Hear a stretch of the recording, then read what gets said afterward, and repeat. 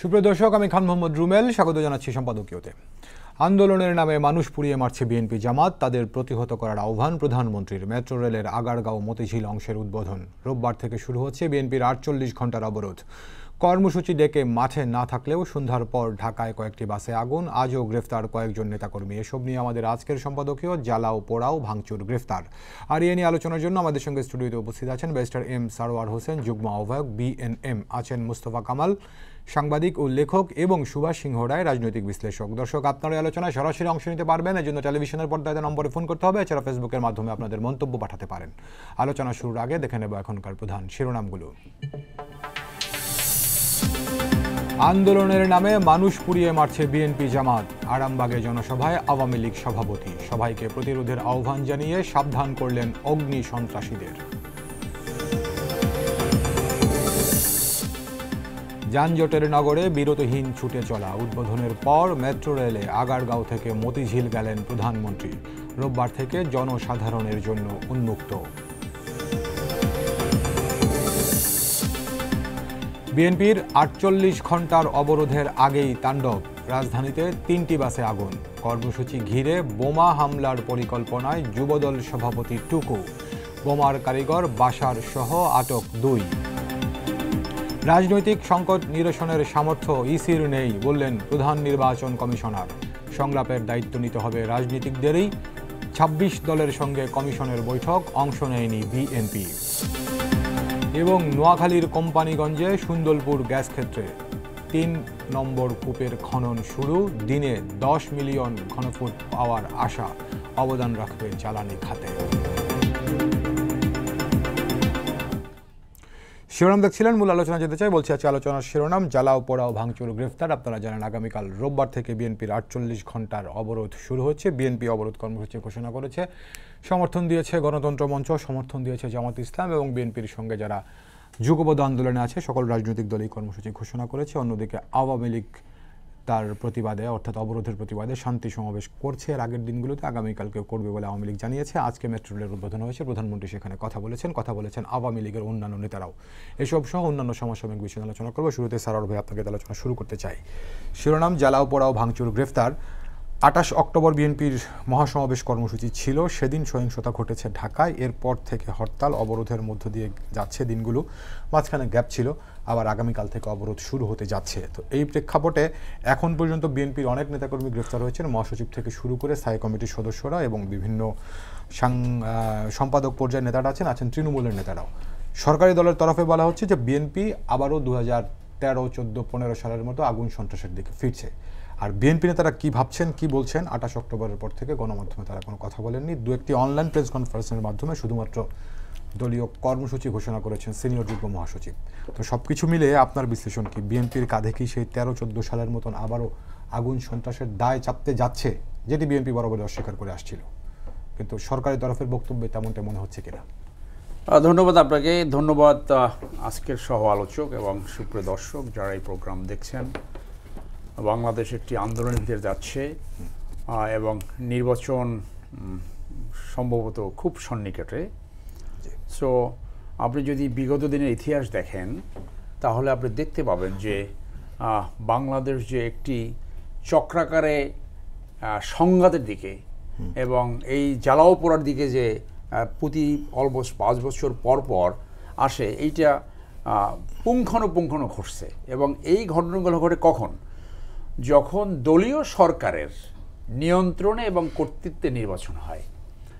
বাংলাদেশে যে ৩টি কেয়ারটেকার সরকারের অধীনে নির্বাচন হয়েছে, ৪টি যদি ধরেন আপনি ২০০৮ সহ, দেখবেন যে এই নির্বাচনগুলোর আগে এইভাবে দাঙ্গা ফ্যাসাদ জ্বালাও পোড়াও ভাঙচুর হয়নি। ১৯৯১ সালে, ৯৬ সালে যে দলীয় সরকার আন্ডারে যে নির্বাচনটা হওয়ার কথা ছিল ১৫ই ফেব্রুয়ারি, সেই সময় এই সিনারিও ছিল। কিন্তু তত্ত্বাবধায়ক সরকারের আওতায় এবং নিয়ন্ত্রণে যে নির্বাচনগুলো হয়েছে ৯৬, ২০০১, ইভেন ২০০৮, তখন কিন্তু অন্তত এইরকম জ্বালাও পোড়াও হয়নি। এটা এই কারণে হয় নাই, ২০১৮ কিন্তু জ্বালাও পোড়া হয়নি স্যার। মানুষ যখন ওই যে পার্টিসিপেটরি ইলেকশন হয়েছে, সেখানে তো সাংঘর্ষিক রূপ ছিল, মারামারি কাটাকাটি গণগ্রেপ্তার এগুলো ছিল। তো যার জন্য বাংলাদেশের রাজনৈতিক সংস্কৃতি এইভাবে দাঁড়িয়ে গেছে, দলীয় সরকারের নিয়ন্ত্রণ এবং কর্তৃত্বে যে কোনোভাবে তারা ক্ষমতা আসতে চায়, যার জন্য দলীয় নিয়ন্ত্রণে যখনই নির্বাচন হয়েছে সেই সরকার আবার ক্ষমতা আসছে। আর কেয়ারটেকার গভর্নমেন্ট নিয়ন্ত্রণ এবং কর্তৃত্বে যখন নির্বাচন হয়েছে তখন ক্ষমতার পরিবর্তন হয়েছে। দ্যাট মিনস এইটা প্রতিষ্ঠিত হয়েছে যে বাংলাদেশের দলীয় সরকারের নিয়ন্ত্রণের কর্তৃত্বে মানুষ ভোট দিতে পারে না, পাতানো নির্বাচন হয়। এখানে শক্তিমত্তা দেখিয়ে রাষ্ট্রযন্ত্র ব্যবহার করে তারা ক্ষমতা আসতে চায়। ভোট দিতে পারে না কেন বলছেন? সরকারি দল পরিবর্তন হয়নি বলে আপনি মনে করছেন ভোট দিতে পারে না? এটা তো রিসার্চের ফল, রিসার্চে বেরিয়েছে। যার জন্য যখন মানুষের পার্টিসিপেটরি যখন ইলেকশন না হয় তখন বিরোধী দলরা তো সেটাকে প্রতিবাদ করা ছাড়া আর কোনো উপায় নাই। আজকে বিএনপি যেটা করছে তাদের তো এই ছাড়া আর কিছু করার উপায় নাই। আর যে গণগ্রেপ্তার চলছে তাকে, সেইটা তো আমরা 2013-14 দেখেছি। 18 সালে গণগ্রেপ্তার হয়েছে। গণগ্রেপ্তার যত হয় সরকারের যে জনসমর্থন থাকে না সেইটাই বেশি প্রমাণ হয়, এবং ইতিহাস এটা সাক্ষী দেয় যে গণগ্রেপ্তার করে কোনো সরকার চিরদিন টিকে থাকতে পারেনি। 28 অক্টোবরের পরে এই যে গ্রেফতারগুলো হচ্ছে সেটাকে আপনি গণগ্রেফতার মনে করছেন? এটা গণগ্রেপ্তার। আচ্ছা, যাকে পাচ্ছে তারা বিরোধী দল তাকেই গ্রেপ্তার করছে। অনেক পুরাতন যারা আন্দোলনের নাই এরকম লোকজনও আজকে আমাদের দলের বাংলাদেশ জাতীয়তাবাদী আন্দোলন বিএনএম এর একজন নেতাকে গ্রেপ্তার করেছে। আগে সে অন্য একটা দলে ছিল বলে, হ্যাঁ, আমরা অনেক রিকোয়েস্ট করেছি, সে তো বিরোধী দলের রাজনীতি করছে না এই মুহূর্তে, তো সেই তাকে গ্রেপ্তার করেছে, তাকে রিলিজ করে নাকি পুরাতন একটা অরেন্ট অর্ডার বের করেছে। চিরগঙ্গের মোস্তফা নুরমা আমাদের একজন নেতা। যার জন্য এটা দাঁড়িয়ে গেছে যে সরকার ক্ষমতায় থাকলে আমাদের যে রাজনৈতিক নেতৃত্বগুলো তারা যে কোনোভাবে ক্ষমতায় থাকতে চায় দলীয় সরকার অনুযায়ী। যার জন্য বাংলাদেশের নির্বাচন সংস্কৃতি, যে নির্বাচন দলীয় সরকার আন্ডারে participatory free fair credible election হতে পারে সেইটা তারা প্রতিষ্ঠা করতে ব্যর্থ হয়েছে। এই কারণে ব্যর্থ হয়েছে যে আজকে ওই লিডারশিপ বাংলাদেশ আসেনি। This is a leadership crisis, যে আমি জনগণের ম্যান্ডেট পেলে আমি সরকার কন্টিনিউ করব, জনগণের ম্যান্ডেট না পেলে আমি চলে যাব যেভাবে জনগণ চায়। যার জন্য একবার যখন আপনি ম্যান্ডেটবিহীন হন তখন আপনি মনে করেন যে আমার যদি এখন ক্ষমতা চলে যায় তাহলে আমি মারাত্মক বিপদে পড়বো, আমার কর্মী নেতারা আমার পরিবার বিপদে পড়বে। এবং এখানে দুইটা জিনিস ঘটে। একটা হলো আপনি তখন ক্ষমতা আঁকড়িয়ে থাকতে চান যে কোনোভাবে, যে আমি ক্ষমতার বাইরে গেলে আমি বিপদে পড়বো, আর আপনি অবারিতভাবে টাকা ইনকাম করেন, জনগণের সম্পদ লুট করেন, একটা লুটেরা তন্ত্র কায়েম করেন এবং সেই টাকা আপনি বিদেশে পাঠান। যার জন্য এখন যে জ্বালাও পোড়া কথা হচ্ছে, এই জ্বালাও পোড়া কারা করছে এইটা নিয়ে মানুষের সন্দেহ রয়েছে। কারণ আপনি এই 28 তারিখের যদি ঘটনাটা আপনি বিশ্লেষণ করেন, সেখানে একজন বাস ড্রাইভারের আপনি বক্তব্য শুনেছেন, প্রধান বিচারপতির বাড়ি একটা প্রোটেক্টেড এরিয়া, সেখানে পুলিশ পাহারা থাকে, কি ভাঙচুর করলো, তার গার্ড কমান্ডারের গাড়ি ভাঙচুর করলো। পুলিশের যে হাসপাতাল সেটা একটা প্রোটেক্টেড এরিয়া, সেখানে কিভাবে গেল বা কিভাবে আগুন জ্বালালো, পাশে পাজেরো গাড়ি সেটা আগুন লাগালো না অ্যাম্বুলেন্সে। অর্থাৎ এই সরকারের যদি আপনি প্যাটার্ন দেখেন 2009 সাল থেকে, তাহলে আপনি দেখবেন যে সেই রামুর যে বৌদ্ধ মন্দির সেইখানে অনেকে তখন বক্তব্য করেছে যে এইগুলা অর্কেস্ট্রেটেড, এইগুলা এজেন্সির মাধ্যমে করানো হয়েছে। এরপর যত জঙ্গি নাটক সম্বন্ধে আপনার স্টেট ডিপার্টমেন্ট স্টেটমেন্ট দিয়ে বলেছে যে এইগুলা পলিটিক্যালি অর্কেস্ট্রেশন করা হয়েছে, এগুলো অ্যাকচুয়ালি জঙ্গির কোনো ঘটনা ছিল না। এরপর যদি আপনি এই প্যাটার্নটা দেখেন যে এই আন্দোলনকে কন্ট্রোভার্সিয়াল করার জন্য, ডিসপিউটেড করার জন্য, একটা ইস্যু সৃষ্টি করার জন্য এইগুলা হয়েছে বলে এই দেশে অনেক মানুষ মনে করে, এবং সুষ্ঠু তদন্ত হলে সত্যিকার দেখা যাবে কে করেছে। দুর্ভাগ্য দেশের মানুষের এই সুষ্ঠু তদন্তের কোনো কালচার বাংলাদেশ সৃষ্টি হয়। জি, আমি আপনার কাছ থেকে পরের বেশি শুনবো সারোয়ার ভাই। সেটা হচ্ছে যে ওই দিন 28 অক্টোবর আরামবাগ ফকিরাপুল এলাকায় বিএনপি জামাতের নেতাকর্মীরা জড়ো হয়েছিলেন, সে ব্যাপারে নিশ্চয়ই আপনি নিশ্চিত। এবং কাকরাইল মসজিদের সামনে যেখানে প্রধান বিচারপতির বাসায় ঢিল ছোড়া এবং ভাঙচুরের ঘটনা ঘটে সেখানে তো বিএনপি নেতাকর্মীরা জড়ো হয়েছিলেন। তাহলে হামলা কারা করতে পারে এই বিশ্লেষণটা আপনার কাছ থেকে আমি শুনবো পরের বার এসে। আমি একটু সুভাষদার সঙ্গে যুক্ত হতে চাই। সুভাষদা, আমাদের সারোয়ার ভাই মনে করছেন যেহেতু দলীয় সরকারের অধীনে ক্ষমতাসীন দলের পরিবর্তন ঘটে না, অর্থাৎ যে দলটি সরকার পরিচালনার দায়িত্বে থাকে নির্বাচনে সেই দলটি পুনরায় সরকার পরিচালনার দায়িত্ব পায়, তার মানে হচ্ছে যে মানুষজন তার ভোটের অধিকার প্রয়োগ করতে পারে না, সুষ্ঠু নির্বাচন হয় না বলে দলীয় সরকারের অধীনে আমাদের সারোয়ার ভাই মনে করেন। এ ব্যাপারে আপনি কি বলবেন? আপনাকে অসংখ্য 14-18 নয়, বাকি দলীয় সরকারের উদাহরণগুলো তিনি টেনেছেন। আমি আপনাকে অসংখ্য ধন্যবাদ জানাচ্ছি। জি, এবং একটা গুরুত্বপূর্ণ আলোচনায় আপনি আমাদেরকে যুক্ত করেছেন। খেয়াল রাখা দরকার আজকে বাংলাদেশের যিনি প্রধানমন্ত্রী জি তিনি বিশ্বব্যাপী নন্দিত একজন রাজনৈতিক নেতা জি এবং সর্বশেষ টাইম ম্যাগাজিনও কিন্তু বলে দিয়েছে তিনি বিস্ময়কর রাজনৈতিক নেতা। স্বাভাবিক কারণে এই যে রাজনীতির যে প্রেক্ষাপট সেই প্রেক্ষাপটে তার সাথে তাল মিলিয়ে চলতে পারবে না অন্য অন্য রাজনৈতিক দলগুলো, সেটাই খুব স্বাভাবিক। আপনার মনে আছে আজ থেকে ৩০ বছর আগে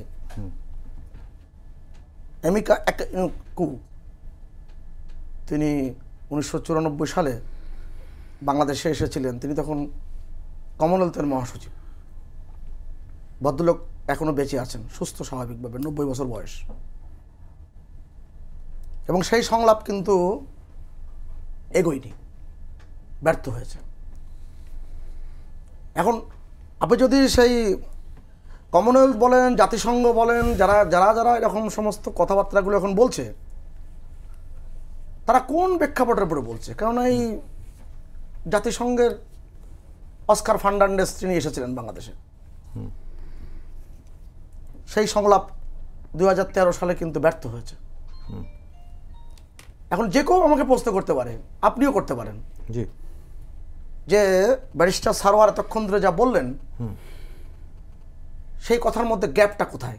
জি গ্যাপটা এখানেই যে আপনি অনির্বাচিত প্রতিনিধি দিয়ে কখনোই রাষ্ট্র ব্যবস্থা এক মুহূর্তের জন্য রাখতে পারবেন না, এবং উচ্চ আদালতে যেই থাকুক না কেন সে এই রাইটেই দিবে যে কখনোই হতে পারে না। ব্যারিস্টার সারোয়ার কথাও বলছেন যে আমাদের প্রতি 5 বছর পর পর যে আমরা একটা রাজনৈতিক সংকটে পড়ি, নির্বাচন কি পদ্ধতিতে হবে সেই জটিলতার মধ্যে পড়ি, যথার্থই বলেছেন। কিন্তু কোন প্রেক্ষাপটে হচ্ছে, কারা করছেন? আপনি জানেন 2000 আজ থেকে 22 বছর আগে, 23 বছর আগে 2001 সালে 15ই জুলাই আজকের প্রধানমন্ত্রী শেখ হাসিনা তত্ত্বাবধায়ক সরকার লতিফুর রহমানের প্রধান লতিফুর রহমানের হাতে শান্তিপূর্ণভাবে ক্ষমতা হস্তান্তর করে। বাংলাদেশের ইতিহাসে এটাই একমাত্র ঘটনা। তারপরে কি হয়েছিল? এখানে একজন বিশিষ্ট সাংবাদিক মাঝখানে বসা আছেন। আপনি 15ই জুলাইয়ের পর থেকে 2001 সালে 10ই অক্টোবর পর্যন্ত প্রতিদিনের পত্রিকা উল্টান, আপনি যদি এক জায়গায় জড়ো করেন দেখবেন শুধুমাত্র সন্ত্রাস, নির্যাতন, আওয়ামী লীগের নেতাকর্মীদের ঘর থেকে বেরোতে না দেওয়া এবং ঘর ছাড়া করা। সেটা 2001 সালে 1 অক্টোবরের নির্বাচন। তাহলে দাঁড়াচ্ছে যে আপনি তত্ত্বাবধায়ক সরকারের অধীনেও নির্বাচন আপনি সুষ্ঠু এবং স্বাভাবিক করতে পারেননি। না দাদা, এখানে সুষ্ঠু স্বাভাবিক করতে পারেন আপনি বলছেন, কিন্তু ব্যাপারটা হচ্ছে আওয়ামী লীগ নেতাকর্মীরা লতিফুর রহমান সরকারের সময় নির্যাতনের শিকার হয়েছেন বা রাজনৈতিক হানাহানি হয়েছে, সেটি যেরকম সত্য, কিন্তু 14 আর 18 নির্বাচনে যেরকম প্রশ্ন ওঠে 2001 সালের নির্বাচন নিয়ে কি এরকম প্রশ্ন উঠে কিনা? আপনি 2001 সালের নির্বাচন নিয়ে প্রশ্ন এ কারণেই ওঠে না। এখন আপনি যদি পারসেপশন তৈরি করেন, কারণ আপনি তো ক্রমাগতভাবে একই কথা বারবার বলে বলে মানুষের মনের মধ্যে একটা জায়গা তৈরি করেছেন যে 2014 এবং 2018 নির্বাচন এক সূত্রে গাচ্ছেন। তাহলে 2019 সালে 1 সেপ্টেম্বর মির্জা ফখরুল ইসলাম আলমগীর দৈনিক ভোরের কাগজে সাক্ষাৎকার দিয়ে কেন বললেন যে তাদের জীবনে সবচেয়ে বড় ভুল 2014 নির্বাচনে অংশগ্রহণ না করা? বলেছেন 2014 নির্বাচনের আগে আজকের প্রধানমন্ত্রী শেখ হাসিনা জি তিনি সংসদে তখন বিরোধী দলের নেতা বেগম খালেদা জিয়ার উদ্দেশ্যে করে বলেছিলেন সংসদে যে আসুন আমরা দুইজন মিলে একসাথে বসে ঠিক করি যে নির্বাচন কি পদ্ধতিতে হবে। আপনি তো সংসদকে কার্যক্রমে কখনো অংশ দেননি, তারপর ওদিন গিয়েছিলেন, মাত্র 9 থেকে 10 দিন আপনি সংসদে গিয়েছিলেন। আপনি কি সংলাপ চান? আপনার লক্ষ্য কি সংলাপ না সংঘাত? আপনার লক্ষ্য কি নির্বাচন না সংঘাত? আপনার লক্ষ্য কি আওয়ামী লীগকে যে কোনোভাবে ক্ষমতার থেকে বাইরে রাখা? আপনার লক্ষ্য কি ওই যে ইয়াজউদ্দিন, মঈনুদ্দিন, ফখরুদ্দিনের মতন আরেকটি সরকার প্রতিষ্ঠা করা? এগুলো তো প্রকাশ হয়ে যাচ্ছে। আর কারা সন্ত্রাস করেছে, কারা আগুন জ্বালিয়েছে, 2013 থেকে 2015 তো সবচেয়ে বড় সার্টিফিকেট দিয়েছেন বেগম খালেদা জিয়া। যখন মানুষ পুড়ে অঙ্গার হচ্ছে তখন তো সে বলছে এটাকে আন্দোলন। এবং আপনাদের ভিডিও ফুটেজ বের করুন। সংবাদ সম্মেলনে মুন্নি স্যার এক প্রশ্ন করেছিলেন যে ম্যাডাম এত যে মানুষ পুড়লো, এত যে মানুষ হত্যাকাণ্ডের শিকার হলো, এত সম্পদ ধ্বংস হলো, বিএনপির লাভটা কি হলো? একটা উত্তর দিয়েছিলেন, জনগণের সমর্থন পেয়েছি। আপনি সেই জায়গার থেকে আপনি কি বেরোতে পেরেছেন? আপনি রাজনীতির যে পথ, সেই পথে কি কখনো হেঁটেছেন? আপনি রাজনীতির পথে হাঁটেননি। আপনি হুমকি ধামকি, হত্যা রাজনীতি, এগুলোকেই আপনি বিশ্বাস করেছেন, আঁকড়ে ধরেছেন। জি দাদা, ধন্যবাদ আপনাকে। মোস্তাফা কামাল ভাই, আমি শুনতে চাই এই আমাদের সারোয়ার ভাই এবং সুভাষ দা যে কথাটি বললেন, মোটামুটি আওয়ামী লীগ বিএনপির বিশ্লেষণটা বা এখনকার বক্তব্যটা এরকমই। এই প্রেক্ষাপটে আমি আপনার কাছে অন্য একটি বিষয় দৃষ্টি আকর্ষণ করতে চাই।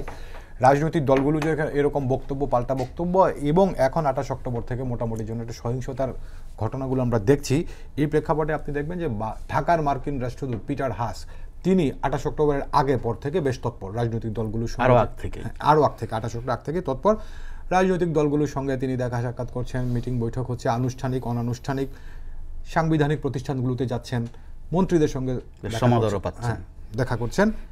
এরকম দেখা গিয়েছিল 2014 নির্বাচনের আগে ঢাকার তখন মার্কিন রাষ্ট্রদূত ছিলেন ড্যান মোজিনা। তো সেই প্রেক্ষাপটে 14 নির্বাচনটা কিরকম হয়েছিল, আন্দোলনটা কোন দিকে গিয়েছিল আমরা দেখেছিলাম। এবারের যেই পিটার হাসের যে দৌড়ঝাঁপ, অনেকটা না খাওয়া ভুলের দৌড়ঝাঁপ, প্রেক্ষাপটটা কি 14 মতো মিলছে কিনা আপনার কাছে কি মনে হয়? কিছুটা, এর আগে পরেও আরো কিছু সামঞ্জস্যপূর্ণ ঘটনা রয়েছে। জি, আমরা যদি ঠিক 2006 সালের এই সময়টায় দেখি, অর্থাৎ এই অক্টোবর নভেম্বর, বেশ কিছু মিল আছে। জি, মিল বলতে এরকম, তখন আমরা বিও টেনিস দেখেছি। জি, এখন যেরকমটা আমরা পিটার হাস দেখি, জি, তখন আমরা রেনেটা লক দেখেছি, হেনরি টমাস দেখেছি এরও আগে। বেশ সুন্দর সুন্দর কথা, এখন যা বলেন তাই বলেন, কিন্তু আমাদের দেখতে গিয়ে যেটা আমরা সমস্যা করে ফেলি, অবস্থানের কথাটা মনে রাখি না, চশমাটার কথা মনে রাখি না, কোন চশমা দিয়ে দেখি। আজকের বাস্তবতায় বিএনপি যা বলছে, আজকের বাস্তবতায় 2006-07 সালে আওয়ামী লীগ কিন্তু তাই বলতো। অর্থাৎ তখনকার বিএনপির ভূমিকা আর বর্তমান আওয়ামী লীগের ভূমিকা একই কথা ছিল, যে দেশ আমাদের, আমাদের বিষয় নিয়ে কেন তারা কথা বলবে। আবার আজকের বিএনপি আর তখনকার আওয়ামী লীগ আবার মিল, যে না গোটা বিশ্ব আমাদের সবার, আমরা সবাই সবার খবর নেব, বিশ্বায়নে কেউ একা নয়। অর্থাৎ যুক্তি থাকে রাজনীতিবিদদের কাছে। আবার আমার সাথে যে দুজন বসা আছেন তারা কিন্তু একেবারেই সিরিয়াসলি দলের সাথে আছেন। আমার যেহেতু কোনো রাজনৈতিক এজেন্ডা নাই, সেই ক্ষেত্রে আমার সীমাবদ্ধতা আশা করি থাকবে না।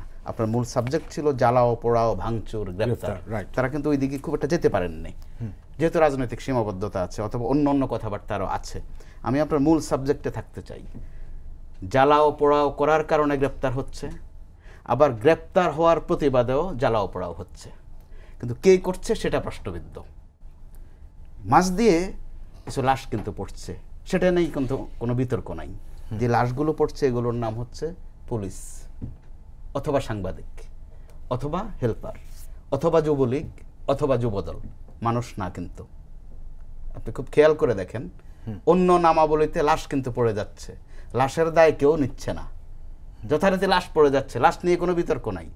বিতর্ক হচ্ছে কে মেরেছে, কে বকেছে।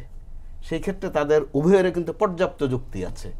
আবার উভয়ের খবর উভয়ে খুব ভালো করে জানেন, কেউ অচেনা না কিন্তু তারা। এখন গোলমালটা কোন জায়গায়? গোলমালটা ছোট্ট বিষয়, যে একটা নির্বাচন নিয়ে। আজকে যদি নির্বাচনের সময় আছে আর 1.5 থেকে 2 মাস, আজকে মোটে আপনার সাবজেক্ট হওয়া উচিত ছিল না জ্বালাও পোড়াও ভাঙচুর। আর যদি সাবজেক্ট হতো যে মাঠে কোন দলের অবস্থা কি, কে এগিয়ে আছে, কার প্রার্থী কেমন, কে কোন দিকের প্রার্থী বেশি দিয়েছে। কিন্তু আমাদের দুর্ভাগ্য, আমাদের একটা বাড়তি জিনিস নিয়ে আলাপ করতে হচ্ছে। তো 2006 সালের কথা আমি কেন বলছি, বিশেষ করে 28 অক্টোবর যে তারিখটা আপনি বলেছেন, ওই বছর 28 অক্টোবর তারিখটা ছিল শনিবার, 2006 এবারও পড়েছে শনিবার। ওইবারও সামনে ছিল 22 জানুয়ারির নির্বাচন, এবার সামনে আছে মধ্য জানুয়ারির নির্বাচন। পারিপার্শ্বিকতায় কিন্তু অনেকটা মিল আছে। তো বাংলাদেশের ইতিহাসে দাদা, আমি সম্ভবত ভুল করছি না, নির্বাচন ঠেকানোর ইতিহাস একবারে হয়েছে, 22 জানুয়ারির নির্বাচন। নির্বাচন ঠেকানো যায় না বাংলাদেশে, এবং প্রত্যেকটা নির্বাচনে বৈধ। সেটা যদি আপনি বিএনপি আমলের 15 ফেব্রুয়ারির নির্বাচনে ধরেন, সেটাও বৈধ, বা তারা যে 2014-18 বারবার বলে এগুলোও বৈধ, সব নির্বাচন বৈধ। যেটা আমাদের প্রধান নির্বাচন কমিশনার আরও খোলাসা করে বলেছেন যে 1% ভোটও যদি পড়ে সেটাও বৈধ। অর্থাৎ কখনো কখনো আমরা বলি যে সব কথা বলতে নাই, সত্য হলেও বলতে নাই। এটা সত্য, 1% ভোট হলেও নির্বাচন বৈধ হয়, কিন্তু লেজিটিমেসি থাকে না, আইনত বৈধ হয়। আবার সিইসি সাহেব বলেছেন উনি লেজিটিমেসির দিকে খুব একটা যেতে চাচ্ছেন না, উনি বৈধতা চাচ্ছেন। তাহলে বৈধতার প্রশ্ন যখন আসে, সেই ক্ষেত্রে কিছুদিন আগে যে নির্বাচনটা হয়েছে গুলশানে, ঢাকা 17 উপনির্বাচন, ওখানে 11% ভোট পড়েছে, মানে চমৎকার ভোট হয়েছে। তো যেখানে 1% হলেই বৈধ হবে, ওখানে 11%। অর্থাৎ এর হালকা কথা না বলাটা বোধ সবার জন্য ভালো, অন্তত এই পরিস্থিতিতে। তো আজ যেটা বলেছেন প্রধান নির্বাচন কমিশনার, অনেকটা খোলাসা করে তার অবস্থান তিনি ব্যাখ্যা করেছেন। আমি সারাদিন নিউজেই ছিলাম, যে দুটো অংশ পেয়েছি। প্রথমটা হচ্ছে যে তিনি চান বিএনপিও নির্বাচনে আসুক। জি। দ্বিতীয় বাক্য হচ্ছে যে রাজনৈতিক যে অস্থিরতা এখন, তাদেরকে একত্রিত করার আহ্বান জানিয়েছেন। সেই সঙ্গে তার অবস্থান ব্যাখ্যা করে বলেছেন তার পক্ষে সেটা সম্ভব নয়। অর্থাৎ একটা তাগিদ কিন্তু তিনি দিচ্ছেন। তো এই তাগিদকে আবার দুই দলের দিক থেকে আপনি দেখেন, বিএনপি অনেকটা এখন ভার্চুয়াল পার্টি, কাজকর্ম কিন্তু সব অ্যাকচুয়ালি করছে। কোথাও থেকে একটা বিবৃতি দিচ্ছে, বিশেষ করে অবরোধ হরতালের মতো খুব একটা ইনভেস্ট লাগে না, কর্মীও লাগে না। কিভাবে হয়ে যায় সেটা আপনিও জানেন, আমরাও জানি। কিন্তু সেখানে তাদের কোনো প্রতিক্রিয়া নাই আজকের সিইসির বক্তব্যের বিষয়েও। আওয়ামী লীগের দিক থেকে আবার একটা বক্তব্য আছে, খুব কড়া বক্তব্য, যে সংবিধানের কোথাও নাই বিএনপিকে নিয়ে নির্বাচন করতে হবে। তো বিএনপিকে ছাড়া নির্বাচন করতে হবে, এটাও কি আছে সংবিধানের কোথাও? অর্থাৎ আমরা কাজকর্মের চেয়ে কথায় বেশি ভেজাল কিন্তু লাগাচ্ছি। আমাদের কুমিল্লা অঞ্চলে এটারে বলে মুখ দোষে জিয়াফত নষ্ট। জিয়াফত অর্থ হচ্ছে বড় দাওয়াত। অর্থাৎ আপনি খাওয়ালেন ভালো, পড়ালেন ভালো, যাওয়ার সময় একটা খোঁচা দিয়ে দিলেন, বললেন যে এমন খাইছো আর কখনো, এনাফ, জিয়াফতটা নষ্ট করার জন্য। বর্তমানে দুই দল থেকেই, বিএনপি যেহেতু ফিল্ডে নাই, তাদের মুখ দোষটা আমরা মুখে দেখছি না, দোষ দেখবো কোথায়? তারা একটা ভার্চুয়াল কি যেন দেয়, আজকেও দিয়েছেন রুহুল কবির রিজভী সাহেব, এনাফ বোধহয় 50 সেকেন্ডের মতো, অবরোধ যেন সফল হয়, এবং যা হয়েছে এটাও সফল, সব সফল, ব্যর্থতা কিছু নাই। আওয়ামী লীগের দিক থেকে যেগুলো বলা হচ্ছে তারা তো আরো সফল। আবার তাদের সফল হওয়ার তো পর্যাপ্ত উপাদান আছে। দাদা যেটা বলেছেন, টাইম ম্যাগাজিনে মাননীয় প্রধানমন্ত্রী প্রশংসা করেছে, আমি বলতে চাই যে টাইম ম্যাগাজিন প্রশংসা করেনি, তাতেও কি মাননীয় প্রধানমন্ত্রী খাটো হন? বর্তমানে যিনি প্রধানমন্ত্রী, তার নেতৃত্বের গুণাবলী, সাহসিকতা টাইম ম্যাগাজিনের জন্য অপেক্ষা করতে হয় না। তার সাহসিকতা, সিদ্ধান্ত, যারা তার অপোজিশনে আছে তারাও কিন্তু আড়ালে আবডালে হলেও স্বীকার করে যে নেতৃত্ব কাকে বলে। তিনি যেটা বলেন সেটা করার চেষ্টা করেন, এবং তার যেটা অন্যতম বৈশিষ্ট্য, যেটা মনে করেন সেটা কথা চাবান না, স্পষ্ট বলেন। আমরা পরবর্তীতে নানানজন সেটা নিয়ে অপব্যাখ্যা করি, মস্করা করি। তো সেখানে দুইজনকে আমি একটা অনুরোধ করব আমার অবস্থান থেকে, রাজনীতিবিদদের কিন্তু অনেক কষ্ট করতে হয়, অনেক কষ্ট করতে হয়, কষ্টটা সবাই দেখে না। একজন রাজনীতিবিদ স্বজন মারা গেল সুন্দর করে কাঁদতে পারেন না, কারণ তার কান্নাটাও কিন্তু কর্মীরা ব্যঙ্গ করে যে আমাদের লিডার কান্দে কেমনে, এটা কিন্তু ট্রেজেডি। একজন রাজনীতিবিদ মঞ্চ ভেঙে পড়ে যায়, পেছনে বা পায়ে ব্যথা পান, তারপরে উঠে হাত তুলতে হয়, হাসি দিতে হয় যে না কিছু হয়নি। অনেক কষ্ট করতে হয় তাদের, কিন্তু আবার গালমন্দটা তাদের বেশি শুনতে হয়। দুই দলের যেই দুই প্রধানমন্ত্রী শেখ হাসিনা এবং বিরোধী দলীয় নেত্রী অথবা বিএনপির সভানেত্রী বেগম খালেদা জিয়া, তাদেরকে কিন্তু রাস্তাঘাটে অনেক গালিগালাজ মানুষ করে, যাচ্ছে তাই গালিগালাজও করে, অবাধে করে, ব্যাপক স্বাধীনতা, কোনো সমস্যা হয় না। অন্য কোনো সেক্টরের কাউকে আপনি গালি দিয়ে দেখেন তো হজম করতে পারেন কিনা? তো সেই বিবেচনা রেখে দুটা দল যদি মনে করে যে বিএনপি না হলে কিছু হবে না, অথবা বিএনপি যদি মনে করে যে আওয়ামী লীগ পালানোর রাস্তা পাবে না, এগুলো কিন্তু তারা উভয়েই খুব একটা ভালো জায়গায় অবস্থান করছেন না, সেটা আমরা দেখেছি একাধিকবার। জি, এই প্রসঙ্গে আপনার কাছে আরেকটু শুনবো, একাধিকবারের প্রসঙ্গ আরেকটু শুনো। আমি একটু সারো ভাই যে প্রসঙ্গটা আপনার কাছে আমি রেখে গিয়েছিলাম, 28 অক্টোবর যে জায়গাগুলোতে সংঘর্ষ হয়েছে, মানে 28 অক্টোবরের কথা স্পেসিফিক্যালি আমি বলছি, সেদিন কাকরাইল মসজিদের সামনে এখানে প্রথমে শুরু হলো, তারপরে আবার ওই দিকে অর্থাৎ এই আরামবাগ থেকে শুরু করে ফকিরাপুল হয়ে বিএনপির মহাসমাবেশটির পল্টন কার্যালয়ের আগে রাজারবাগ পুলিশ লাইন হাসপাতালের কথা আপনি বলছিলেন। জায়গাগুলোতে সব বিএনপি নেতাকর্মীরা জড়ো হয়েছিলেন।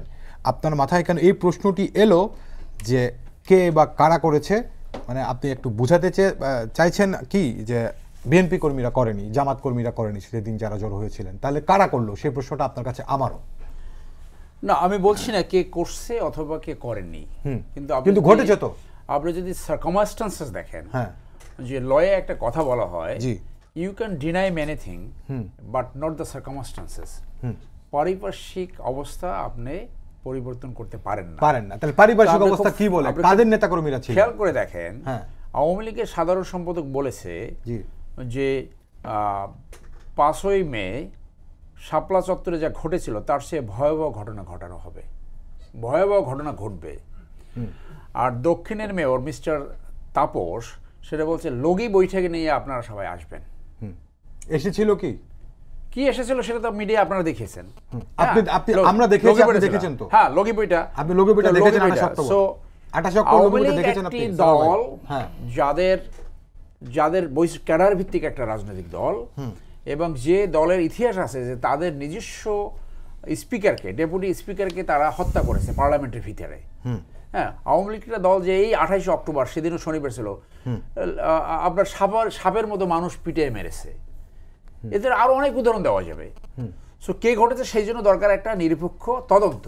কিন্তু আপনি যদি সিনড্রোমগুলো দেখেন, আপনি যদি আগের ঘটনাগুলো দেখেন, তাহলে দেখেন যে আওয়ামী লীগ এইভাবে জঙ্গিবাদী নাটক করে মাইনরিটি বাংলাদেশে প্রোটেক্টেড না আদার দ্যান আওয়ামী লীগ, অথবা এই ইস্যুগুলো, এবার যে তিনটা ইস্যু এনেছে, তিনটা এমন ফ্যান্টাস্টিক ইস্যু এনেছে তারা সামনে, যে বিরোধী দল দমন করার জন্য, নিষ্পেষণ করার জন্য, গণগ্রেপ্তার করার জন্য এনাফ।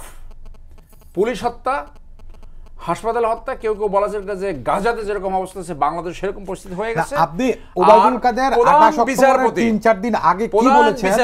না, আমি বলছি ওবায়দুল কাদের 28 অক্টোবরের 3-4 দিন বা 5-6 দিন আগে কি বলেছেন সেইটাকে আপনি পারিপার্শ্বিক অবস্থা হিসেবে খুব গুরুত্বের সঙ্গে নিচ্ছেন। 28 অক্টোবর পারিপার্শ্বিক অবস্থাটা কি ছিল সেটি আপনার কাছে গুরুত্বপূর্ণ। হ্যাঁ, না ঠিক আছে, সেইটা আপনি যদি পার্টিসিপেট করে তাহলে প্রবলেম, আপনি কোশ্চেন পোস্ট করেন। আমি কোশ্চেন করলাম। হ্যাঁ, তো সেই এই পারিপার্শ্বিক এই জন্য যে সভাসদ করে 10, নেতা যদি বলে 1, সভাসদ করে 10, সেটা যে হয় নাই সেটা হাউ ইউ শিওর? আচ্ছা, সো এইখানে কোশ্চেন হলো যে যে পলিটিক্যাল যে একটা হুলিগানিজম, যে একটা সন্ত্রাসবাদ পলিটিক্স, যেখানে পলিটিক্স যাবে মানবতার সেবা, দেশের সেবা, জনগণের সেবা, the people's interest, the interest of the nation সবার উপরে থাকবে, সেই জায়গায় তো আমরা যেতে পারছি না। এই যে হোলিগানিজম পলিটিক্স, এই যে একটা দুর্বৃত্তায়নের পলিটিক্সের সৃষ্টি হয়েছে, যার জন্য প্রতিবার রাষ্ট্র এবং দেশ সাবার করে। যেখানে মোস্তফা কামাল বলতেছিল যে 1% আজকে যে আমাদের নির্বাচন কমিশন বলছে 1% ভোট হলে বৈধ হয়, সেই জায়গায় তো রিফর্মস হয় নাই। পৃথিবীর অনেক দেশে আছে যদি 51% ভোট না পড়ে তাহলে সেকেন্ড টাইম সেখানে নির্বাচন। এই টার্কিতে কিছুদিন হয়ে গেল, ফ্রান্সে, সেই জায়গায় তো আপনি যেতেই পারছেন না। আপনি তো এইটা নিয়ে কথাই বলতে পারছেন না যে রাষ্ট্রপতি যদি 2 টার্মে থাকে তাহলে প্রধানমন্ত্রী কেন পার্মানেন্ট আজীবন থাকতে পারবে? আপনি তো এই কথাগুলো বলার সুযোগই পাচ্ছেন না। দলে কেন নেতৃত্বের একটা পার্মানেন্ট ব্যবস্থা হবে, একটা বন্ধত্ব সৃষ্টি কেন হবে? নতুন যে natural changing of the leadership সেটা আসছে না কেন? এই যে টাইম মেকানিজম কথা, সেখানে তো এই যে নেস্টি পরিবারতন্ত্রের কথা বলা হয়েছে যে বাংলাদেশের 50 বছর ঘুরে ঘুরে পরিবারতন্ত্রের ভিতরে আছে। তো এই টাইম ম্যাগাজিনের ভিতরে সেটা রয়েছে, যার জন্য এই যে দুর্বৃত্তিত রাজনীতি, এই পরিবার ভিত্তিক রাজনীতির সংস্কৃতি যেখানে আরো ভালো করবে, উপরে যাবে, জনস্বার্থে দেশের সাথে রাজনীতি করবে, এটা গোষ্ঠীতন্ত্র, পরিবারতন্ত্রের পক্ষে রাজনীতি হচ্ছে বলে মনে হচ্ছে। কে কত বড় নেতা এটা ভবিষ্যৎ নির্ধারণ করবে। যে একটা দেশের সামাজিক নিরাপত্তা এমনভাবে ভেঙে পড়েছে, রাষ্ট্র এমন জায়গায় চলে গেছে যে এক ব্যক্তি 1000 কোটি টাকা লুটপাট করে নিয়ে যেতে পারে 7 দিনে কোম্পানি করে, সেই কথা বলার সুযোগ পাচ্ছেন না। অনেক ধন্যবাদ সুভাষ দা। আপনি শুনছিলেন যে 28 অক্টোবর প্রসঙ্গে আমাদের বেস্টার এম সারার ভাই যে কথাটা বলার চেষ্টা করছেন বারবার, যে সার্কামস্টেন্সেস দেখে মনে হয় আওয়ামী লীগ সাধারণ সম্পাদকের বক্তব্যকে তিনি উদ্ধৃত করছেন যে কারা থাকতে পারেন, স্পষ্ট করেন না, কিন্তু ইঙ্গিতটি যদি আমি বুঝে থাকি বিএনপি নেতাকর্মীরা সেদিন সন্ত্রাস সহিংসতার সঙ্গে জড়িত ছিলেন না বলে মনে করেন আমাদের সারার ভাই। ওই যে সেই সত্য রচিবে তুমি ঘটে যা সব সত্য নয়। এবং বিএনপি তো রাজনৈতিক দলের কাঠামোতে কখনোই ছিল না। আমি বিএনপিকে কখনো বিরোধী দল মনে করি না, বিরোধী মহল। আর বিরোধী মহল বিরোধী দলের জায়গা দখল করতে পারে না, সেই কাজও করতে পারে না। একজন দর্শক আমাকে একটু SMS করেছে, আমি আপনাকে শোনাই। জি 2 লাইন। আমেরিকার কোনো উপনির্বাচন হলে ভোট পড়ে 1 থেকে 1.5%। সাধারণ নির্বাচনে 15 থেকে 20% ভোট পড়ে, আর 25 থেকে 30% কোনো প্রতিদ্বন্দ্বিতা ছাড়াই নির্বাচন হয়, কন্টেস্ট হয় না। আপনি কি দর্শকের এই কথা ফেলে দিতে পারেন? না। আমরা তো অনেক কথাই বলি, কথার মালা গাঁথি, কিন্তু বাংলাদেশের যে সংকটের কথা বলছেন ব্যারিস্টার সারোয়ার, আমি যদি যুক্তির খাতিরে যদি স্বীকার করেও নিই, তর্কের খাতিরে যদি ধরেই নিই তিনি যা বলছেন যথাযথ, তাহলে এই সংকটটা কেন তৈরি হলো, কীভাবে তৈরি হলো? আমি প্রথম পর্বে বলেছিলাম এ পর্যন্ত বাইরে থেকে চাপিয়ে দেওয়া নানান রকম যুক্তি তর্ক, নানান রকম মতবাদ এখানে বাংলাদেশের উপরে এসেছে। বঙ্গবন্ধু হত্যাকাণ্ডের পর থেকে 1979 সাল থেকে এ পর্যন্ত 8 বার সংলাপ হয়েছে। সেই জিয়াউর রহমান বিচারপতি সাত্তারকে দিয়ে সংলাপ করিয়েছিলেন। সংলাপে তো দীর্ঘ ইতিহাস। এবং জিমি কার্টার 2001 সালে 1 অক্টোবর নির্বাচনের আগে তিনি কেন এসেছিলেন এবং কি কারণে এসেছিলেন এটা সর্বজনবিদিত। অতএব বুঝতে বাকি থাকে না যে বাংলাদেশের যে আজকের যে সমৃদ্ধির অগ্রযাত্রা, আজকে যে এগিয়ে যাওয়া, এটার সবার নজরে পড়েছে এবং কেউ এটাকে কুনজরেও দেখছে। যেই দেশের অর্থনীতিবিদরা, যে দেশের সরকারের পক্ষ থেকে একসময় বলা হয়েছিল এই দেশ যদি দাঁড়িয়ে যায় পৃথিবীর সবাই দাঁড়িয়ে যাবে, হেনরি কিসিঞ্জারের সে মতবাদ থেকে যদি শুরু করেন যে এটা বটমলেস বাস্কেট, সেই দেশ যখন দাঁড়িয়ে যায় তখন তারা ভালো চোখে দেখবে না। এটা মাননীয় প্রধানমন্ত্রী যথার্থই বলেছেন। কে চোখ রাঙালো আর কে চোখ বেঁকালো এ ব্যাপারে তিনি কোনো মন্তব্য করবেন না, এ ব্যাপারে তার কোনো বক্তব্য নাই। কিন্তু একটা কথা পরিষ্কার, তিনি বলেছেন জনগণের জন্য আমার এই লড়াই, এই সংগ্রাম, জনগণ চাইলে তিনি দায়িত্ব নেবেন, জনগণ না চাইলে তিনি চলে যাবেন। কিন্তু মোস্তফা কামাল ভাই অনেক কথা বলেছেন, একটা কথা আমি একটু বলি। এই যে খুব চমৎকার করে বলেছেন যে কে মেরেছে কে মরেছে, কে মেরেছে কে মরেছে। এই যে যদি আপনি এটা ব্যাখ্যা, আমরা ছোটোবেলায় যখন ব্যাখ্যাতে করতাম না, আমরা সারমর্ম করতাম, ভাব সম্প্রসারণ করতাম। এটা ভাব সম্প্রসারণ কি দাঁড়ায়? 1982 সালে 24 মার্চ হুসাইন মোহাম্মদ এরশাদ রাষ্ট্র ক্ষমতায় আসলেন। রাষ্ট্র ক্ষমতায় আসার পর থেকে স্বৈরাচার বিরোধী আন্দোলন একেবারে সে 26 মার্চ থেকে সাভার স্মৃতিসৌধ থেকে একমাত্র শেখ হাসিনা করেছেন। পুরো আন্দোলনে মাঝখানে আমি সাক্ষী রাখছি মোস্তফা কামাল যদি সাংবাদিকতা করেন, 82 সাল থেকে একদম 90 সালের 6 ডিসেম্বর পর্যন্ত গ্রামে গঞ্জে সর্বত্র শহরে শহরতলিতে আওয়ামী লীগের নেতাকর্মীরা জীবন দিয়েছে। কিন্তু 1 নম্বর নির্বাচনে মোট যোগফলের ভোটে জয়লাভ করলো, বেশি পেল, আসন কম পেয়েছে। আনুপাতিক হারেও কিন্তু ভোট বেশি পেয়েছিল। এই যে ব্যাপারগুলো এটা কিন্তু মনে রাখা দরকার। আবার 96 থেকে 2001 শাসন আমল, সেই শাসন আমলে বাংলাদেশে একটা স্বর্ণ যুগ পার হয়েছে। কারণটা যখন 2001 সালে 15 জুলাই যখন মাননীয় প্রধানমন্ত্রী লতিফুর রহমানের হাতে ক্ষমতা হস্তান্তর করেন, তখন বাংলাদেশের মূল্যস্ফীতি ছিল 1.54। 98 বন্যার সময় বিবিসি CNN বলেছিল লক্ষ লক্ষ মানুষ না খেয়ে মারা যাবে, একটি মানুষকেও প্রধানমন্ত্রী শেখ হাসিনা বঙ্গবন্ধু কন্যা কিন্তু মরতে দেন নাই। তার যে ব্যবস্থাপনার যে জায়গাটি সেটা কিন্তু সর্বজনবিদিত, যেটা মোস্তফা কামাল বলছে তার শত্রুরাও আড়ালে আবডালে তার নেতৃত্বের প্রশংসা করে। অসাধারণ কথা বলেছেন। এটাই হচ্ছে শেখ হাসিনার ম্যাজিক। এখন সেই ম্যাজিকের কাছে আপনি পারছেন না। কেন পারবেন না? আপনার বিরোধিতা করতে গেলে রাজনৈতিক দল প্রয়োজন। আপনি দুটোর সময় আপনি সমাবেশ ডেকেছেন। আমার নিয়মিত একটি কলাম থাকে, সেই কলামে আমি আগের দিনে লিখেছিলাম যে 28 অক্টোবর হবে বিএনপির একটা মহড়া। বিএনপির সমাবেশের কর্মসূচি তো নয়, এটা একটি মহড়া হবে। সেই মহড়া তারা দিয়েছেন। আপনি কখনো শুনেছেন বিরোধী দলের রাজনৈতিক কর্মীদের কিংবা বিরোধী দলের কখনো টার্গেট হয় সর্বস্তরের সাংবাদিকরা? 31 জন সাংবাদিক আহত হয়েছে। বাস্তবতা সেই। এখন যুবদল না যুবলীগ মারা গেছে, কে মেরেছে কে মরেছে? সত্যি কথাই তো। বাংলাদেশে এই যে মায়ের কোল খালি করার এই ইতিহাস তো 2013 থেকে 2015 3180 জনকে আপনি দগ্ধ করেছিলেন। 14 নির্বাচনে আপনি 550 স্কুল সেন্টার চালিয়ে দিয়েছিলেন। জি দাদা, আপনি সায়াশ্রী স্কুল যখন জ্বালিয়ে দেন তখন আমরা বুঝতে পারবেন আপনি নির্বাচন চান না সংঘাত চান। সংঘাত চান। জি ধন্যবাদ। জি।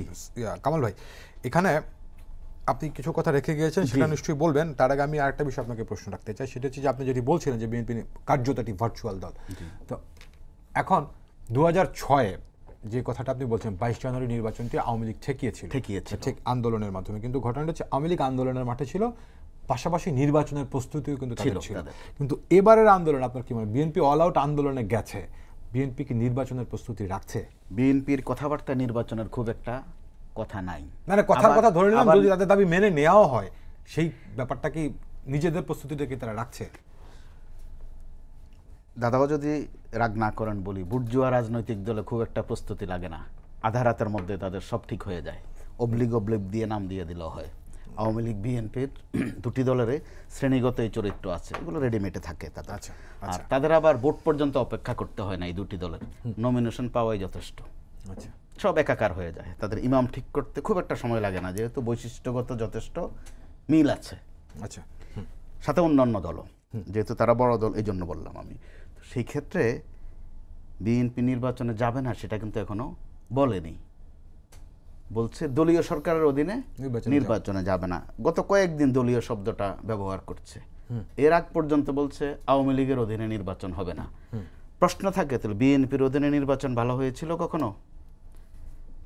মুদ্রা কথা হচ্ছে দলীয় সরকারের অধীনে সুষ্ঠু নির্বাচন বাংলাদেশে হয়নি এখনো, সামনেও হওয়ার লক্ষণ বা আলামত নেই। আমি একটা ছোট্ট উদাহরণ দিয়ে বলি আপনাকে। জি। 91 সালে প্রধান নির্বাচন কমিশনার ছিলেন বিচারপতি রৌফ, খুব সাহসী মানুষ বলা হয় ওনাকে, স্পষ্টবাদী মানুষ। তার অধীনে কিন্তু 300 আসনে চমৎকার নির্বাচন হয়েছে, চমৎকার নির্বাচন। কিন্তু আবার তার অধীনেই মাগুরা উপনির্বাচন হয়েছে, মিরপুর উপনির্বাচন হয়েছে। ওনার কান্না করা লাগছে, অভিমান করা লাগছে, পদত্যাগের হুমকিও দিয়েছেন। কেন? ওনার হাতে সেই মেশিনারি ছিল না, কারণ ক্ষমতায় ছিল বিএনপি।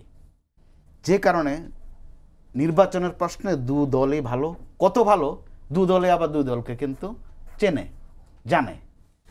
বিএনপি যখন সুষ্ঠু নির্বাচনের কথা বলে, আওয়ামী লীগ তখন কিন্তু মিরপুর দেখে, চোখের সামনে ভাসে, মাগুরা দেখে, চোখের সামনে ভাসে, 2001-এর কিছু কাণ্ড কীর্তিও তারা দেখে। আবার আওয়ামী লীগ যখন বলে যে আমরা সুষ্ঠু নির্বাচন দিব, নিশ্চয়তাও দেয়, বিএনপির সামনে তখন বারবার খালি 14-18 ভাবে। তারা যেটারে বলে দিনের ভোট রাতে, রাতের ভোট দিনে। আমি দিন রাতের প্রশ্নে যাব না, প্রশ্ন হচ্ছে গত দুটা নির্বাচন আসলে প্রশ্নবিদ্ধ, যে দুটা নির্বাচন আওয়ামী লীগকে মোটেই মানায় না। বাংলাদেশে ভোটের অধিকারের আন্দোলন, সেটা আওয়ামী লীগ হচ্ছে সেটার পুরোধা, ইমাম বা একক নেতৃত্ব বলা যায়। একটু পেছনে যদি যাই, আমাদের স্বাধীনতা আন্দোলন কিন্তু শুরুতেই স্বাধীনতা আন্দোলন দিয়ে শুরু হয়নি, ভাতের কথা বলে শুরু হয়েছিল, পরে সেটা এসেছিল ভোটের কথায়। ভোটের কথা কিন্তু পরবর্তীতে মুক্তিযুদ্ধ হয়ে গেছে। আওয়ামী লীগের বিশাল ঐতিহ্য সেখানে, পাকিস্তানিদের কাছ থেকে নির্বাচন আদায় করা, এবং বাধ্য করতেও পেরেছিল 70-এর নির্বাচনে। তো সেই আওয়ামী লীগের গায়ে কিন্তু 14 এবং 18 দুটা কলঙ্ক গেঁথে গেছে। সেক্ষেত্রে বিএনপি হয়তো বিকৃত সুখও ভোগ করতে পারে, যে কলঙ্ক দিতে পেরেছে আওয়ামী লীগকে। আওয়ামী লীগ যেটা চেষ্টা করে ওই কলঙ্ক মোচনের, যে ক্লাসে যদি ছাত্র একজন থাকে, বাদ বাকিগুলো যদি পরীক্ষা না দেয়, একজনই তো পাস। হ্যাঁ, যুক্তি আছে, এগুলোর বৈধতাও আছে, যেটা সিএসি সাহেব বলেছেন। কিন্তু দুটো দলের একটিকে ছাড়াও যে সুষ্ঠু নির্বাচন হয় না, সেখানে আর একটা ছোট্ট উদাহরণ দেয়। 1988 সালে জেনারেল এরশাদের আমলের দ্বিতীয় সংসদ নির্বাচন, যেটা প্রথমটা 86, দ্বিতীয়টা 88, তখন দাবি করা হয়েছিল যে বাংলার ইতিহাসে সবচেয়ে অংশগ্রহণমূলক নির্বাচন। কি অংশগ্রহণ? দল, এক ব্যক্তির দল ছিল 73টা, যিনি আজকের অর্থাৎ আসম আব্দুর রব, সম্মিলিত বিরোধী দল, উনি হচ্ছেন অভিভাবক 73টা দলের। তো যেখানে একাই 73টা দল, কত বড় বিশাল অংশগ্রহণমূলক নির্বাচন। তাহলে অংশগ্রহণমূলক বলতে কার অংশগ্রহণ বোঝাচ্ছেন? দলের না ব্যক্তির নাকি ভোটারের? অর্থাৎ এক ধরনের রাজনৈতিক কথামালা গাথা, যেটা চালাকি করা, চাতুরি করা। সেখানে যে কারণে 90 সালে যখন এরশাদের পতন হলো, রসিকতা ছিল যে যার পতন হয় সে আগে পালায়, কিন্তু দেখা গেছে যে সবার আগে পালিয়েছিল বিরোধী দল। তখন ওই এরশাদ সাহেবের প্রধানমন্ত্রী ছিলেন মিজানুর রহমান চৌধুরী। তিনি বলছিলেন যে এটা বছরের আলোচিত ঘটনা, কি যে পতন হয় সরকারের, পালায় বিরোধী দল। তখন ওই শব্দটা ব্যবহার হয়েছিল যে গৃহপালিত বিরোধী দল। পরবর্তীতে বিএনপিও কিন্তু এই চর্চা করেছে, দুঃখটা কিন্তু আমাদের ওখানে। আবার আওয়ামী লীগও এই চর্চা করেছে, তারা গৃহপালিত শব্দটা ব্যবহার হয় না, কি যেন ঐকমত্যের বিরোধী দল, বোঝাপড়ার বিরোধী দল, সমঝোতার বিরোধী দল, সম্প্রীতির বিরোধী দল, নানান শব্দ দিয়ে তারা একটা রচনা করেন, যেটা এখনও কিন্তু দাদার কথায় এসেছে। বিরোধী দল বলতে আমরা কি বুঝি? যদি দিশানীতিতে লেখা থাকে বা লেখা আছে যে শুধু সরকারি দল নয় বিরোধী দল এতে পড়বে, তো তখন বিরোধী দলটাকে বিএনপি, তখন বিরোধী দলের নাম হচ্ছে বিএনপি। আবার যদি আসে যে আসেন আমরা আলোচনা করি, বিরোধী দলের সাথেও বসি, যে হ্যাঁ আসেন বসি, বিরোধী দলের সাথে তো আমরা বসবই, বিরোধী দলটাকে প্রিভিলেজের প্রশ্ন তখন জাতীয় পার্টি। আপনি খেয়াল করেছেন চাতুরিগুলো, অর্থাৎ বিরোধী দলের সঙ্গে এখানে কিন্তু পাল্টে যাচ্ছে। কিন্তু আমরা গণমাধ্যম তো একটা শব্দ বানিয়েছি, আমরা বানানোতে সহযোগিতা করি যে না, আমরা বলছি যে আমরা গণমাধ্যমগুলো বলছি মাঠের বিরোধী দল, সংসদের বিরোধী দল, অর্থাৎ একটা চিহ্ন দেওয়ার চেষ্টা করি, কোনো না কোনো ভাবে একটা চিহ্ন দেই। তো 88 সালের কথা কেন বললাম? ওই কারণে যে এরশাদ সাহেবের বলা হয়ে থাকে, যেটা আসমরব পরবর্তীতে স্বীকারও করেছেন, যে আওয়ামী লীগ আর বিএনপি দুটি বড় দলের বাদ দিয়ে যখন উনি নির্বাচনটা করলেন, উনি ওনার পতনটা নিশ্চিত করে ফেলেছেন। অথচ বর্তমান আওয়ামী লীগ অথবা বিএনপি ঘরানার বা বিএনপি মনা, তারা মনে করেন যে আওয়ামী লীগ না হলেও চলে, পালানোর পথ পাবে না। আবার আওয়ামী লীগ মনে করে বিএনপি না হলেও চলে, এটা কোনো দলই না। সেটা আসলে কথার কথা, বাস্তবতা বাংলাদেশের ওই জায়গায় নাই। আবার তারা যদি চান সংলাপ না করেন, সুন্দর শব্দ, অন্তত আলাপ শুরু করেন না। সংলাপ তো একটু বড় লোকেরা করলে এটা সংলাপ হয়, তো মধ্যবিত্তরা করলে এটা আলাপ হয়। কিন্তু দাদা যেটা বলেছেন 8 বার সংলাপ হয়েছে, সেখানে দাদা এটা কিন্তু খণ্ডিত তথ্য। 8 বার সংলাপ হয়েছে, 8 বার আবার বিলাপও করা লেগেছে। যেহেতু সংলাপ করেননি সুন্দর করে, পরবর্তী পদক্ষেপ হচ্ছে আপনাদের বিলাপ করতে হয়েছে, প্রলাপ বকতে হয়েছে। আমি সময়টা নাই বললাম, কোন সময় কে কোন দুর্দশা ভুগেছে, তখন কিন্তু খুব মিলমিশ হয়েছে তাদের মধ্যে। অতএব যদি পুরনো কথা আপনারা উভয় দল মনে করেন, সম্ভবত বিলাপ বা প্রলাপের অংশগুলো থাকবে না। অনেক ধন্যবাদ। 30 সেকেন্ড আপনি শেষ যদি কোনো মন্তব্য করতে চান সারোয়ার ভাই। না, দেখেন কি দুর্ভাগ্য এদেশের, যে একটা দলীয় সরকার একটা সুষ্ঠু পার্টিসিপেটরি ক্রেডিবল ইলেকশন করতে পারে না। তো লজ্জা, যারা নিজের পরিবার নিয়ন্ত্রণ করতে পারে না, যারা একটা সুষ্ঠু নির্বাচন করতে পারে না, তারা দেশের সুশাসন, ন্যায় বিচার, গণতন্ত্র কি করে প্র্যাকটিস করবে? এটা পৃথিবীর কোথাও হয় নাই, বাংলাদেশে কি করে হবে? যে বলা হয় আজকে সুভাষ সিংহ বলতেছে অনির্বাচিত ব্যক্তি দ্বারা হয়। আপনি কি লয়ের এই ধারণাটুকু জানেন না? সংসদ কর্তৃক যেটা পাস হয় তাদের একটা নির্বাচনী একটা রিকগনিশন থাকে, যেভাবে প্রেসিডেন্ট হয়, এইটুকু জানেন না। যে সংসদ যদি কেয়ারটেকার গভর্নমেন্ট পাস করে, সেখানে একটা প্রতিনিধিত্ব ক্যারেক্টার থাকে, এটা বুঝতে হবে। তো ওই শেষ কথাটা বলি যে বিচারপতি হাবিবুর রহমান যেটা বলছিল যে দেশ আজকে বাজিকারের ঘরে, 2012 সালে উনি বলে গেছে, সেই বাজিকার থেকে একটা ধান্দাবাজি রাজনীতিতে একটা ধান্দাবাজি সমাজ সৃষ্টি হয়েছে। এখান থেকে গণভিত্তির নৈতিক রাজনীতি, জনভিত্তির রাজনীতি ফেরত আনতে হবে, না হলে বাংলাদেশ এইভাবে চলতে থাকবে। বাংলাদেশ এভাবে চলবে না। বাংলাদেশ সমৃদ্ধির অগ্রযাত্রা যাচ্ছে, বাংলাদেশের দিকে সবারই নজর পড়েছে, এবং আর কারো কথা বলতে হয় না। পৃথিবীর বিস্ময়কর উত্থান ঘটেছে বাংলাদেশের, এবং সেটা মেনে নিতে পারছেন না যারা, তারা হচ্ছে বিরোধী মহল। এবং মোস্তফা কামাল ভাইয়ের একটা কথার সূত্র ধরেই বলি, বৈশিষ্ট্যগত বিল আওয়ামী লীগ আর বিএনপির মধ্যে খুঁজে লাভ নেই। আওয়ামী লীগ হচ্ছে জনগণের দল, আর বিএনপি সবসময় জনগণের বিরুদ্ধে দাঁড়িয়ে যাওয়া একটি দল। এবং এটা প্রমাণিত হয়েছে যে আপনি বিরোধী দলের নেতা হয়ে আপনি সংসদে গিয়েছেন মাত্র 8 থেকে 9 দিন। অতএব আপনি কিন্তু সব জায়গায় কিন্তু নিজেকে বেমানান করে ফেলেছেন। সেই বেমানানের জায়গায় এখন আপনি যতই আপনি সাজানোর কেন, তকমা দেন না কেন, রাজপথের বিরোধী দল, অমুক তমুক যাই বলেন না কেন, জনগণের কাছে যে প্রমাণ হবে যে কোথায় আওয়ামী লীগ কোথায় বিএনপি। একটা দুইটা কথা বলতে আমি 30 সেকেন্ডে শেষ করবো। জনগণ কথাটাও আপেক্ষিক। জনগণ কে? আওয়ামী লীগ মনে করে যারা আওয়ামী লীগ করে তাদের সমাবেশে আসে তারা জনগণ, আবার বিএনপি মনে করে তাদের সমাবেশে যারা যায় তারাই বুঝি জনগণ। দোহাইটা দেয়া হচ্ছে জনগণের। আসলে জনগণের কাছে যাওয়ার অভ্যাস দু দলের গত কয়েকটা বছর কিন্তু কমে গেছে, বিশেষ করে নির্বাচনে যাওয়া লাগে না। এটা কিন্তু দুই দলকে এক জায়গায় আনার একটা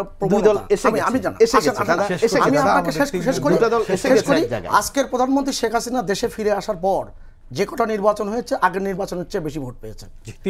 ধন্যবাদ দর্শক, সবাইকে ধন্যবাদ জানিয়ে শেষ করছি আজকে সম্পাদক। আবার দেখা করে দর্শকদের শুভ